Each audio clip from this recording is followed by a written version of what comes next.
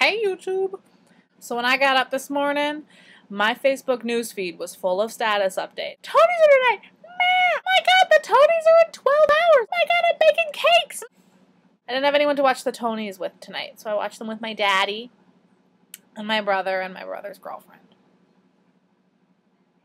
That works. I figured, streaming vlog. That'd be cool. Why not?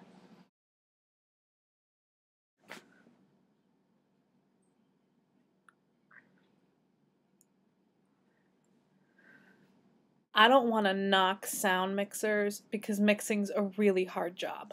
But seriously, someone needs to fire this mixer.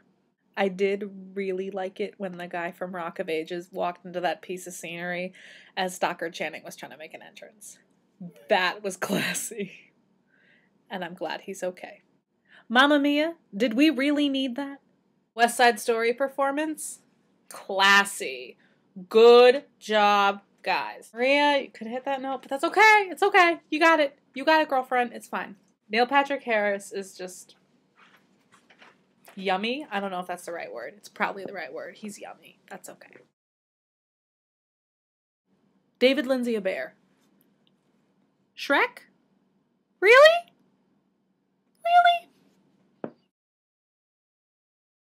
My literal reaction during the Rock of Ages number was like, I saw Jeremy! Which is what every other kid who goes to Ithaca College was doing. Don't lie, you were doing it too. Stephen Daltrey is my favorite person ever because he thanked his stage managers in his acceptance speech. That man that just ran down the aisle was not Liza Minnelli. Yeah, why? Wait, why isn't Liza talking? Oh my god. Liza, get on it. Get it, girl. The sound guys are not having a good night. Alright, next to normal. There's been a lot of hype. I'm not going to say that I had low expectations, but let's just say I had my doubts. I'm intrigued. Touché next to normal. Touché. Whose job is it to pick the, 15 to 30 second clips of the Best Play nominees to show on the Tony broadcast? Because that's got to be the worst job ever. That is an extremely talented small child. I feel like the entire staff of the Old Vic went up to accept the award for Norman Conquests. There are 32 people in hair. Who was that poor boy jumping on during that performance? Honey, you gonna hurt yourself.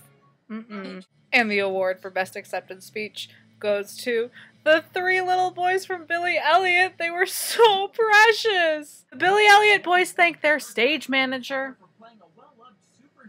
Let's not forget the stage managers. Neil Patrick Harris's closing song, definitely the highlight of the Tonys. And PH! Way to go, Neil! Do, do, do, do. Do, do, do, do, do. The best of times is now.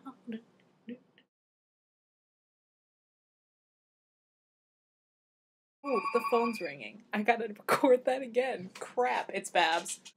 Jude's got a phone call and disrupted my filming.